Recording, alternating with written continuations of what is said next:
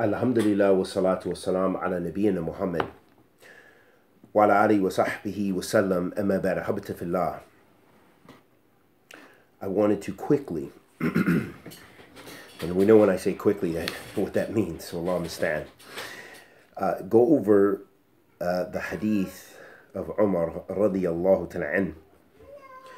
And from this fantastic book that I purchased about a week or so ago, and I advise طلاب العلم, wherever you can, to get this. It's called فوائد التربوية من 40 نووية.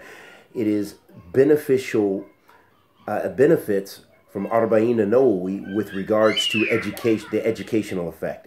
Absolutely amazing book by Musnid Al-Qahtani. And actually, he is here in the city I'm in, so it would be nice to actually go try to visit him. And he is the mudir of the Markaz al-Dawah here. He is the head of the Markaz al-Dawah. Listen to this and listen to these fantastic fawaid he's mentioning.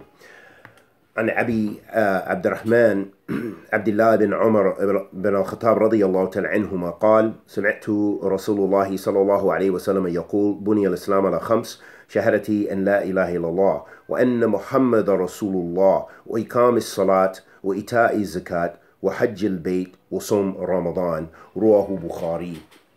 In this hadith in Sahih al-Bukhari, the hadith بني الإسلام على 5, that Islam is built upon 5 pillars. The shahada, شهادة إن لا إله إلا الله وأن محمد رسول الله, establishing the prayer, giving the alms, paying the alms tax, zakat, making the pilgrimage, and fasting the holy month of Ramadan. رواه Bukhari wa Muslim. In this hadith, the fantastic benefits that were mentioned, and I'm also going to tie it into the khutbah I just attended, which was absolutely fantastic. Walillah alhamd.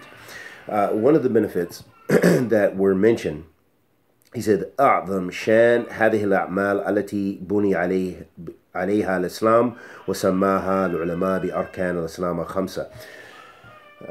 وسميت بعد أبواب الجنة بأسمائها مثل باب الصلاة, باب الصدقة, باب الصوم وريان. So he mentioned the first benefit. He said that the deeds that are mentioned in this hadith, it shows their fantastic and excellence level of deeds and how great they are.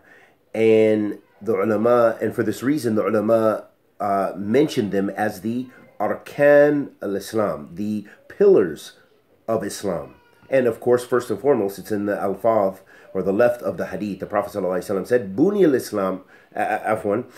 The Prophet ﷺ said, Islam, Buni al-Islam ala 5, that Islam is built upon 5. So the ulama, they mention that these are the Arkan, these are the pillars of Islam.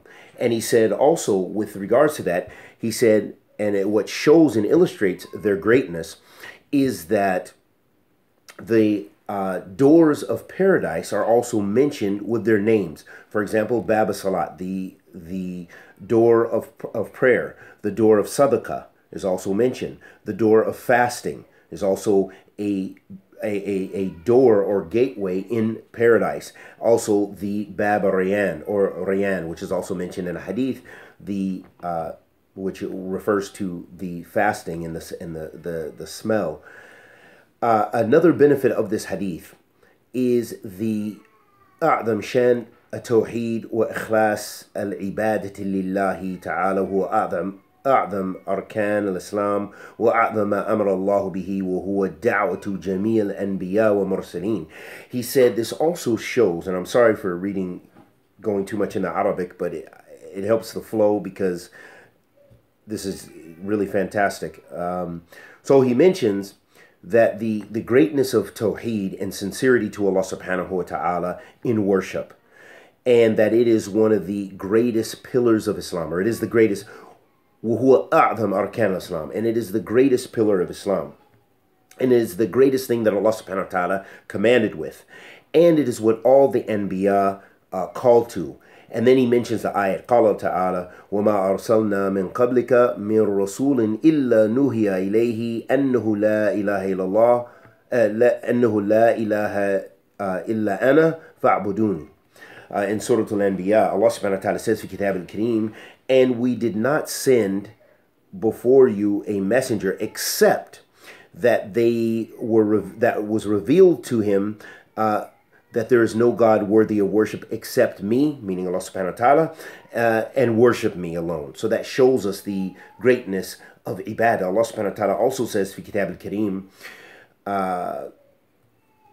لَقَدْ بَعَثْنَا فِي كُلِّ أُمَّةٍ رَسُولًا أَنْ يَعْبُدُوا اللَّهَ وَاجْتَنِبُوا الطَّاغُوتَ. And we sent to every nation a messenger to worship Allah alone and avoid the taghut, and avoid those things worship besides Allah subhanahu wa ta'ala. Another benefit of this hadith is it shows the mahabbatillahi ta'ala lis-salat wa a'zam shaniha. It shows that Allah loves the prayer, and that it has such a great and it's great affair, that salat is just, and that it is one of the greatest arkan al-Islam amaliya, that it is one of the greatest, or is the greatest pillar of Islam, which is a deed, amaliya. There's ilmiya or amaliya. Ilmiya refers to issues of aqidah and creed.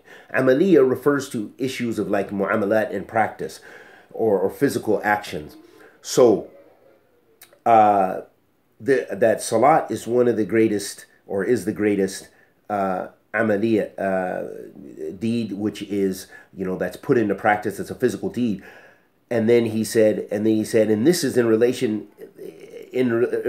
to the fact that it's even greater than Som, wa zakat, wal hajj, wa jihad, غير ذلك من الأعمال. That it's even greater than those other aspects of great that are the pillars of Islam. And then, of course, jihad fi sabilillah, which are deeds amaliya. They're amaliya. They're, mu'amalat, and they're a'mal, physical a'mal. But that salat is even greater than them and more important. And then he mentions many, many benefits. And then he also said, which shows this in the greatness of salat, he said, مثل كونها أو ما يحاسب عليه العبد يوم القيامة فإن صلحت صلح سائر عمله وإن فسدت فسد سائر عمله, as is mentioned in the hadith. So he said, and also what illustrates that the importance of salat is the fact that it is mentioned in hadith as the first deed that a servant will be held accountable for on the Day of Judgment, and that if the prayer is correct, and it is good, they're making proper prayer, then the rest of their deeds will be in accordance with that, will be sound. And if their prayer is wrecked, and naqs and fasad, or that is it's incomplete or improper, period, then the rest of their deeds will be built upon that, will be also improper. And this is in accordance with the hadith Ruwahu Tirmidhi in Sahih al-Jami'. And then he mentions the hadith, and the Nabi sallallahu alayhi wa sallam قال فيها بين الرجل وكفر والشرك ترك الصلاة رواه Muslim. He mentioned the hadith in Sahih Muslim, that where the Prophet sallallahu alayhi wa sallam said that between a man and disbelief and shirk is leaving the prayer. And then he mentioned another benefit. He said, and this hadith also illustrates the greatness of charity, وَإِنْفَاقْ فِي سَبِيلِ اللَّهِ, and spending in the cause of Allah subhanahu wa ta'ala, and that zakat is a pillar of Islam, and that sadaqah is a pillar of Islam, and Allah subhanahu wa ta'ala loves it, and you gain the love of Allah subhanahu wa ta'ala by doing it. And he said that it also is something that prevents you from the fire, and this is in accordance with the hadith of the Prophet sallallahu alaihi wasallam, "Ittaqun nar walau bi shaqqa tamra," that the Prophet sallallahu alaihi wasallam said, and fear the fire even if it is with a date stone. And this is in Bukhari and Muslim. Another benefit of this hadith is this hadith shows the importance of tarbiyat an-nafs, of educating and reforming one's soul, and adhering to the wajibat and the fara'id, and doing them in their proper time, in according with their proper sifa and their proper in the proper manners of performing those acts of ibadah according to the sunnah of the Prophet ﷺ, as Allah subhanahu wa ta'ala legislated it, like salat and zakat and fasting and hajj, that they all have a time, and that you must do those acts of ibadah within their time and perform them in accordance with the sunnah of the Prophet ﷺ. So that affirms for us those two conditions for our deeds to be accepted.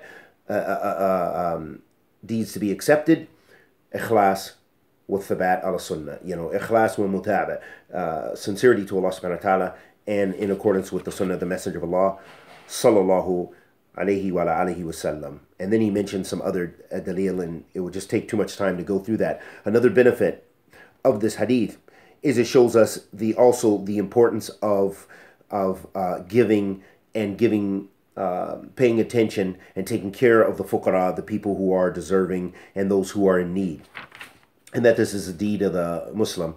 And then he mentions also an ayat, وَالَّذِينَ فِي أَمْوَالِهِمْ حَقٌّ مَعْلُومٌ لِسَائِلِ وَالْمَحْرُومِ, where Allah subhanahu wa ta'ala mentions in Surah Al-Ma'arij that those about the Ahl Iman, Ahl Tawheed, that they are those who in their wealth is a right for the people who are in need, and the people who have rights over them.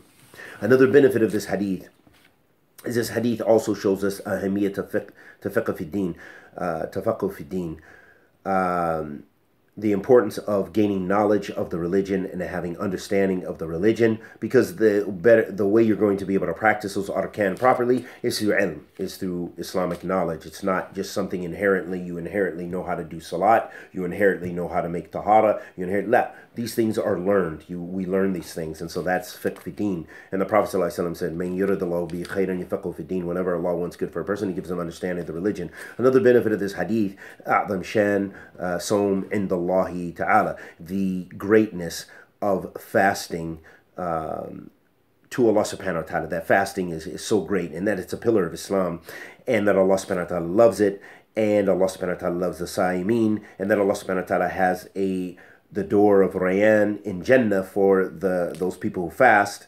and the only people who enter it is those people who fast. And that the Prophet ﷺ mentioned in the Hadith Al-Qudsi that Allah subhanahu wa ta'ala says, Kullu amal min Adam, Kullu amala bani Adam lahu illa som. That Allah subhanahu wa ta'ala, He reported that Allah subhanahu wa ta'ala says that all the deeds of the children of Adam are for him, except fasting. So it shows us how great fasting is. Another benefit of this hadith, to know ibadat wa abwab al-khair, فلو كان إسلام له ركن واحد فقط أو أن الجنة لها باب واحد فقط لشق ذلك على الناس، فينبغي للمؤمن أن لا يحرم نفسه من المنافسة في الخير، كل حسب استطاعته وفي أي باب من أبواب الخير. This is beneficial, and that's why I had to read it in Arabic, and it gives me a better tasawwur of it.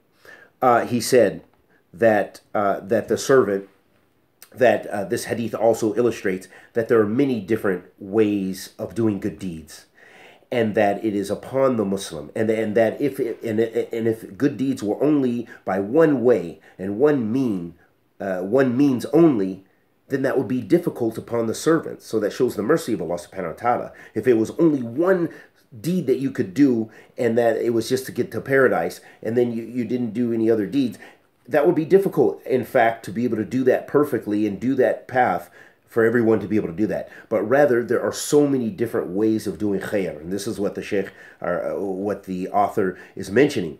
And he said, so it's imperative upon a believer that they do not prevent themselves from doing good deeds and striving for the khair in accordance with their ability, and all the abwab al-khair, and all the different ways of khair. And this reminds me of the khutbah. So the khutbah today, so this is relevant, I'm going to tie it in quickly, that was very beneficial, and that he was talking about the Salaf and how they we're doing the sara'ir, the deeds, righteous deeds in private.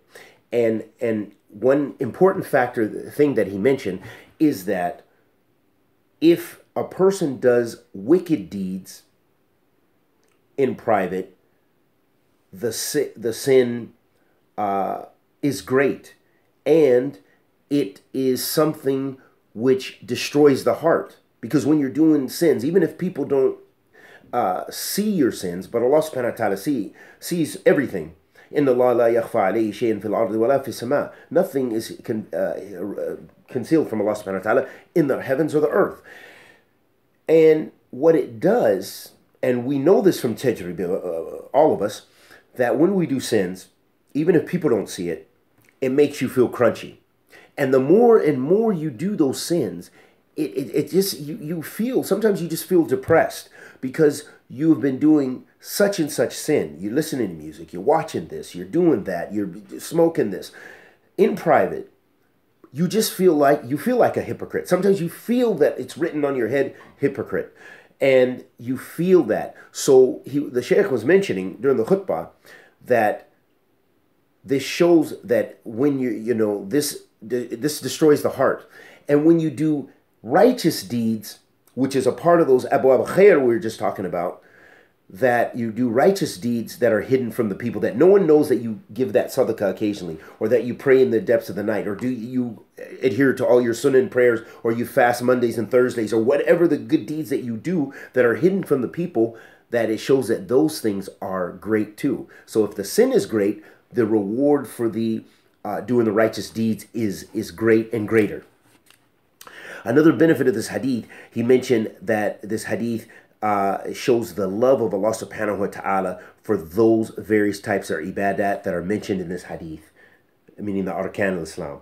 Another benefit of this hadith, and we'll end with this, is also it shows that the greatness of Hajj, and that Hajj and Umrah are a great forgiveness and a great act of ibadah. And this is illustrated. The Prophet ﷺ said, Al-Umratu ila-al-Umrati, Al-Umratu ila-al-Umrati kafaratun lima baynahuma wal-Hajju mabrur laysa lahu jaza ila al-Jannah.